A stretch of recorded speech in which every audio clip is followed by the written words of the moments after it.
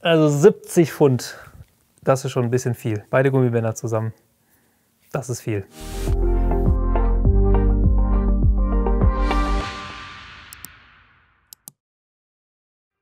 Ich habe heute wieder ein Trainingsgerät dabei.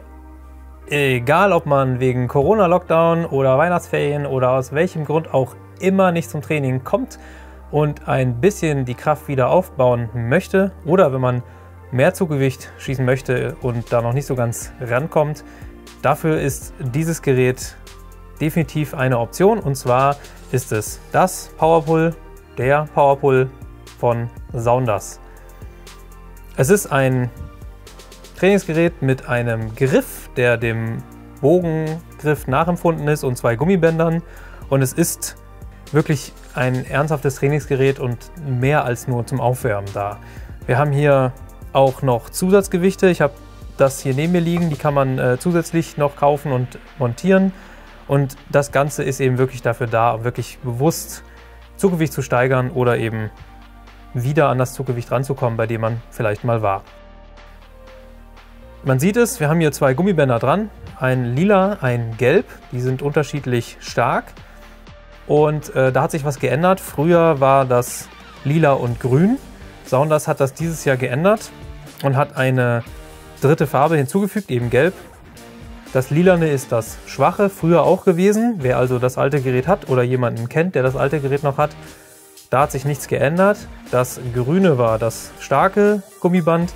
Das ist jetzt ersetzt worden durch ein gelbes, was schwächer ist als das Grüne früher war. Es tut mir leid, es ist etwas verwirrend, denn das neue Grüne, was es jetzt gibt von Saunders, ist extrem stark geworden. Das hat ein Zugewicht von 60 bis 77 Pfund.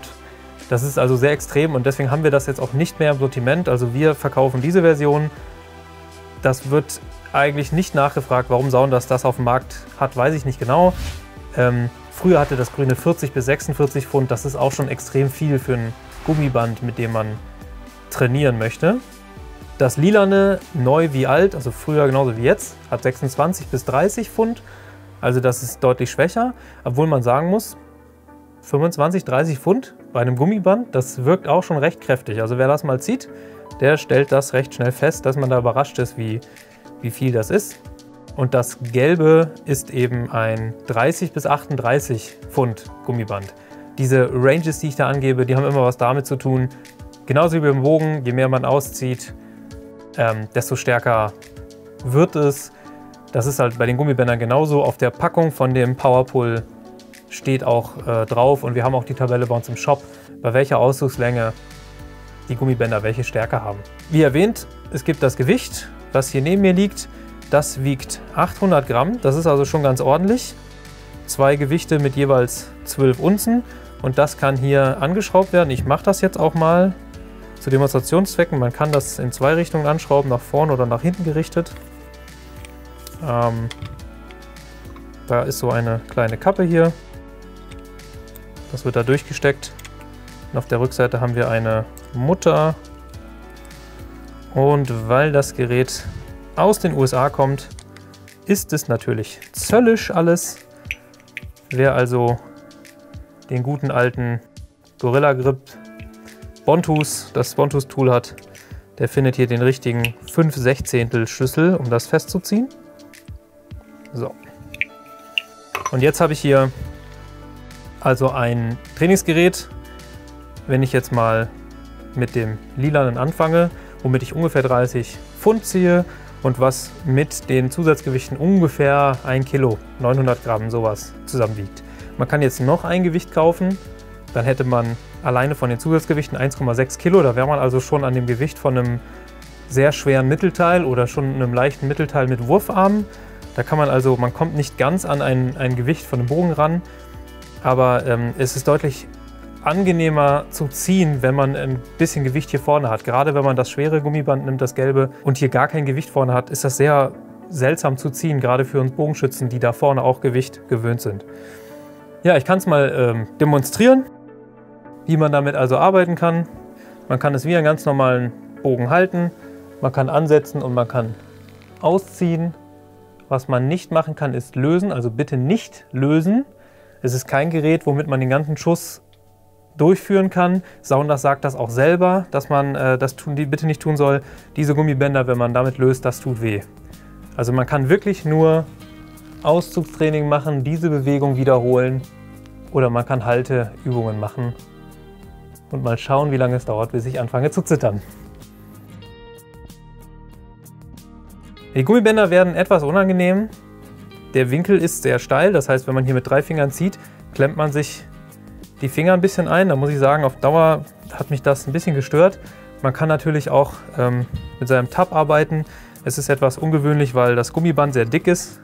Das ist natürlich nicht wie bei einer Sehne, aber auch das geht und ist etwas angenehmer. Für die Compound-Schützen, die können sich in den D-Loop montieren, gar kein Problem. Die können dann ganz normal mit ihrem Release ausziehen und werden damit keine Probleme haben. Aber ja, das ist also wirklich, wird man merken, wenn man da viele Wiederholungen macht, klemmt es ein bisschen. Es gibt eine Alternative noch bei uns im Shop und zwar ist das ein sehr einfaches Produkt und zwar sind das diese Gummibänder von Kartell. Die sind breiter, das sind also flache Gummis. Muss ich sagen, dass es etwas angenehmer ist auszuziehen. Auch das Kartellgummiband ist nicht dafür da zu lösen, auch das tut weh. Auch damit kann man diese Bewegung machen und da es eben eine breitere Auflagefläche hat, ist es etwas netter zu den Fingern. Das Kartellgummiband hat um die 25 Pfund Zugewicht. Je nachdem, was man für eine Auszugslänge hat, ist er so ein kleines bisschen schwächer als das lilane und man hat natürlich nicht die Möglichkeit, Zusatzgewicht vorne zu montieren. Das fehlt, aber die sind sehr gut zum Aufwärmen. Benutze ich selber seit vielen Jahren, finde ich super. Sind mit Talkum eingepudert, um die Haltbarkeit zu verlängern. Das geht irgendwann ab und irgendwann reißt es auch mal. Das passiert nach ein paar Jahren. Ist mir schon mehrfach passiert, ist aber nicht weiter schlimm. Also da habe ich mich tatsächlich dann auch nicht dran verletzt. Wurde nur daran erinnert, dass ich es vielleicht mal mit Talkum hätte bearbeiten sollen, um es länger leben zu lassen. Wie gesagt, das Produkt ist vor allem für Muskelaufbau als echtes Trainingsgerät gedacht, weniger zum Aufwärmen und auch weniger für, ich sag mal, Techniktraining. Dafür würde ich gerne noch einen anderen Artikel empfehlen, den wir auch im Shop haben, und zwar ist das der Grip Trainer von Pedago Archery. Das ist also so ähnlich wie, es ist eigentlich eine Kombination aus den beiden. Es ist ein sehr schwaches Gummiband mit einem Kunststoffrahmen, den man auch lösen kann, und der Kunststoffrahmen schützt dann den Arm, dass das Gummiband nicht gegen den Arm fliegt. Wer also wirklich Trockentraining mit Techniktraining machen möchte und Lösegeschichten, der wird da fündig. Für den ist das hier nicht das Richtige, hier geht es tatsächlich um Muskelaufbau. Also, der oder das Powerpull von Saunders, Trainingsgerät mit Zusatzgewicht oder auch ohne, wer das nicht möchte. Sehr viele Optionen hier, in dem Fall unterschiedliche Zugewichte, weil man auch, wenn man möchte, beide Gummibänder zusammenziehen kann, aber dann wird es richtig, richtig schwer. Da sind wir bei 70 Pfund und mehr, nicht mein Fall, aber eben möglich. Von daher, schönes Gerät. Schaut mal bei uns vorbei, Artikel sind wie immer unten verlinkt und dann sage ich, viel Spaß beim Training und bis zum nächsten Mal.